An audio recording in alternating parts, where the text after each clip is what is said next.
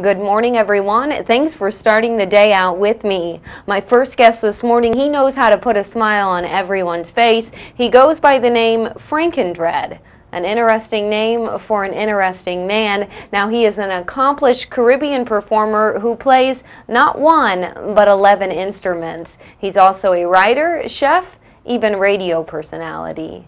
Frankendread, thank you so much for being here with me this morning. It's all my pleasure to be here. Thanks for having me.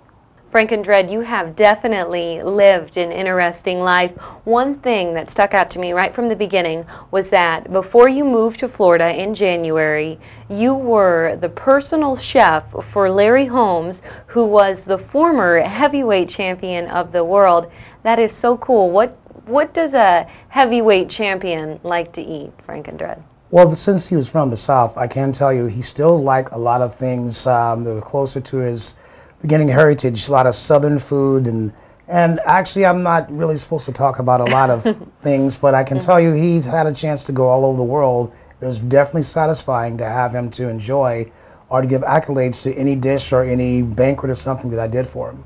Now, were you still pursuing your music career during the time you were doing that? At that particular time, I was more into radio and writing. As you know, I have 4 careers into one. And it was kind of an accident how I ended up cooking for him in the first place. Going into his place, visiting a friend who happened to know him, and his chef had to go to the hospital. And so I somehow got into the conversation.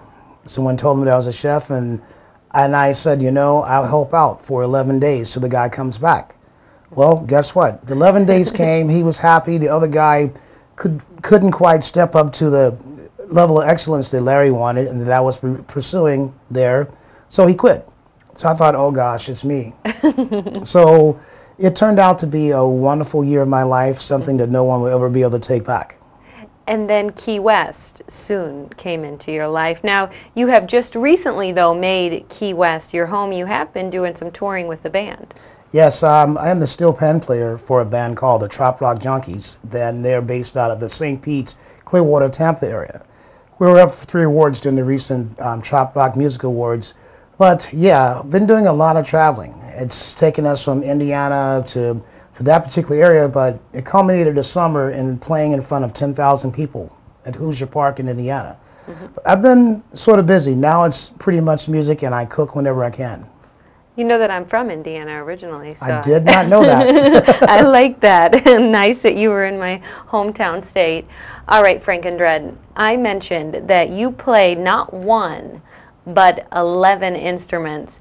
I can't even play one, so how in the world did 11 come into play? I'll give you a succinct answer. It started off as a child, I considered a voice an instrument. So it started off with singing in the choir, and then from there my parents made me take the dreaded piano lessons. And then from there I went to drums, and as I got out of college and everything, every time someone in my band messed up, I would fire them and learn their instrument so I didn't have to deal with them anymore.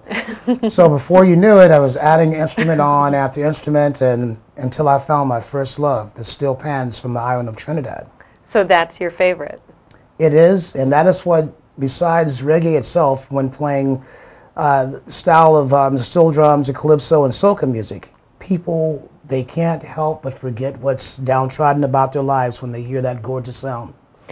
Describe your style of music that you play.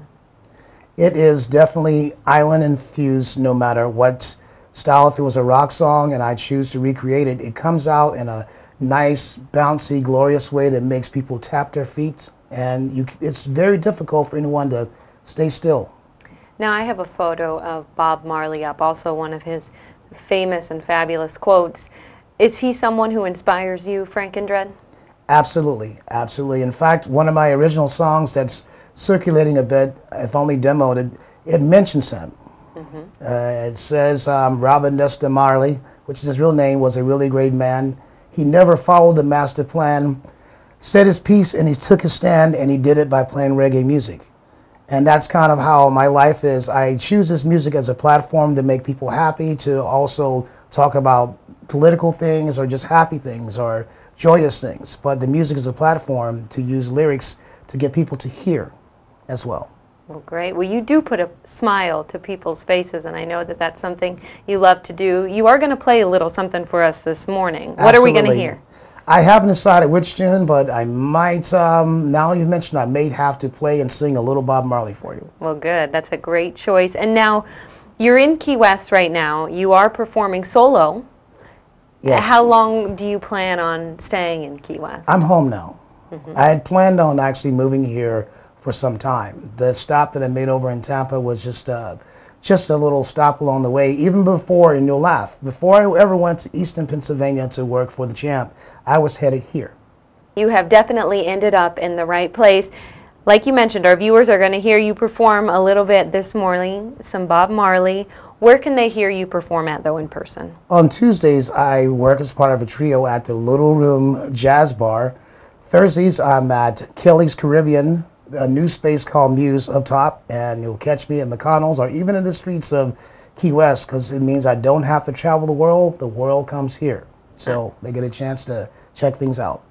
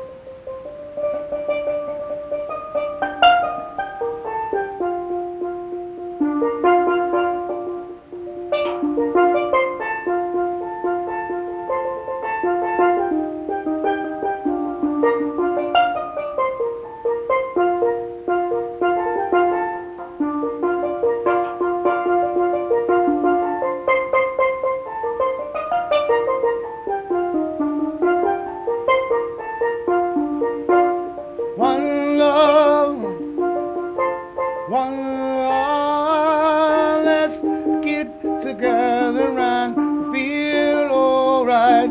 Hear the children crying. One love, one heart. Give a thanks and praise to the Lord, and I will feel alright. Let's get together and feel alright. Whoa, whoa, whoa, whoa. Let them all pass all of their dirty remarks. There is one question that I really love to ask.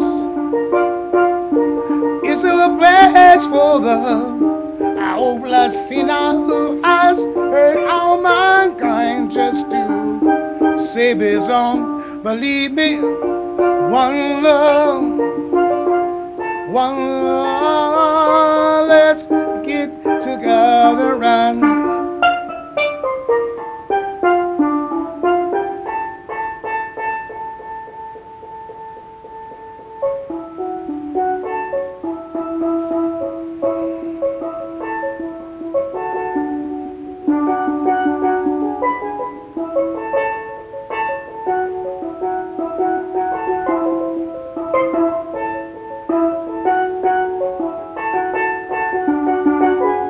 they said, stir it up,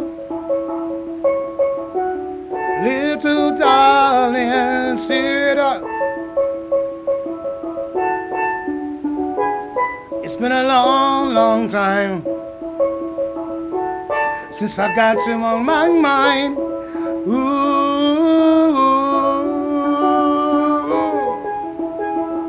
now you will give me said, and it's so clear. See what do, baby, shots me on you.